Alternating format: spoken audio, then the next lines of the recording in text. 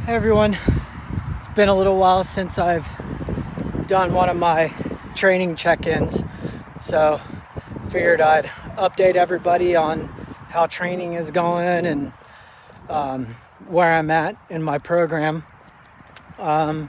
Today is a 15-mile run, and I've got one tomorrow. The training program that I'm on is it's like a cyclical training program where you build up and up and up and up and then taper down a little bit and then build up and up and up again a little bit higher and then taper down. And this weekend, I believe, is the last of those lulls. So from here on, I'm only 42 days out of the race, so it's happening pretty soon. So this is the last short weekend before I build up to next weekend. I'll have a 20-mile Saturday and a 20-mile Sunday, and then after that it'll probably be like a 25-15, then a 30-20, something like that. The weekdays are pretty much the same all throughout, anywhere from 4 to 8 miles a day, adding up to about 20 or 30 miles throughout the weekdays. So that's where I'm at in the training program. Like I said, it's happening pretty soon, so I'm excited. I'm feeling pretty good. I'm feeling confident. I did some number crunching, and I'll make another video showing you the spreadsheet surprise that I made for how I'm going to pace myself through the next race. And the way it's going to work out in theory is that I'll have a slower pace than I started on the Daytona 100, and then it'll help me keep some energy in the tank and hopefully carry that same pace with like minimal fall off through the whole race. So in theory, by going slower, I'll finish faster.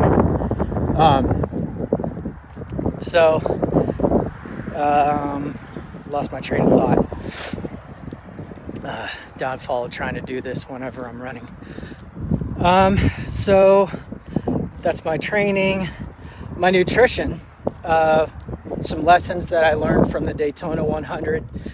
I think one of the main things, it was a little combination of my nutrition plan that failed me, is that I think I severely overestimated how many calories I would need. So I ate a lot of food at the beginning, and a lot of that food that I ate was sandwiches. And that gave me not only more calories, like more actual mass in my insides, more than they could handle.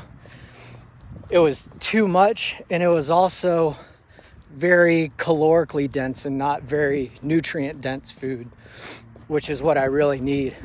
Bread, it's good, done properly, but it's really just a vessel for carbs and sugar. It doesn't really give you a whole lot of what you need. So not just in my training, I've incorporated a new nutrition plan into my daily life to get my body used to it. I'm cutting out, or I have cut out, almost all processed carbs during the week. And I might treat myself a little bit, have a sandwich or something on the weekends, but primarily the carbs that I'm getting during weekdays is fruit, vegetables, nuts, and at night I'll have some rice with my dinner, or plantains, potatoes, real more natural carbs. And I can tell a big difference just in my day-to-day life. I'm not inflated like a balloon like I used to be, not all bloated and gassy, and it seems to be working pretty well. And today on my midway snack, instead of something sugary or processed, I just had a bag of a little simple trail mix that I made of peanuts and craisins. And it's actually pretty nice because whenever you chew it all up together, it tastes just like a peanut butter and jelly sandwich, but without all the farting. So that's nice. So that's nutrition. And one of the reasons I wanted to do this video today particularly is because I've been having a hard time getting back into the training routine. I like this group, this Facebook group, because I can be accountable to you, and accountability only works when you're honest. And so, to be honest, I've been screwing off quite a bit on the weekends and not getting in my long runs, and I'm kind of disappointed in myself because I really should be doing it. I took that month off after the Daytona 100 and I got kind of lazy, and it's really hard to get back into a training routine when you take that much time off. And so I'm really working on that, making sure I get in all of my runs. And lately I've been doing a lot of 2-a-day runs too. I'll do my prescribed run in the morning or at lunchtime, and then at night I'll do like another little 5K or something, or do a little 10K route that I like to do, just because the scenery is nice, just for a nice view, get some fresh air. And one of the things that's helped me recently in the last couple weeks is that I got a deep tissue massage, which I didn't realize how badly I needed it. I knew I needed it after the Daytona 100 because I was kind of stiff and I could feel myself walking kind of funny, like my posture was kind of off. So, and I had some little nagging soreness here and there. So I knew I needed something, and I made an appointment. I'll go ahead and plug her right now. Angie at All Bodies Massage. She brought me in, and before she started going to work on me, she checked out how my hips and my shoulders lined up, and it was a lot worse than I thought. My hips were all wonky one way. My shoulders were wonky the other way. My IT bands were just bound up like a bundled up rubber band. And part of the downfall, or one of the downfalls of long distance running, is that I wasn't doing a whole lot of stretching. And long distance running, it's the same small movements over and over, so you don't really use a whole range of motion. And if you don't stretch, your muscles just get more and more contracted, and that muscle memory kicks in and they stay contracted. At least that's what happened in my case. So Angie did a really good job.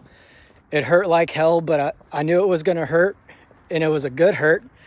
She did a really good job. So I do recommend anybody go to Angie at All Bodies.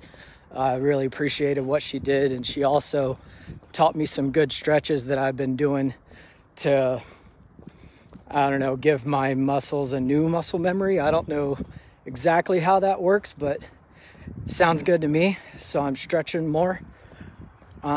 So like I said, 42 more days until the race, and I've been kicking up my training a little bit, digging down and getting out there when I don't really feel like it, and I'm starting to feel better physically and mentally.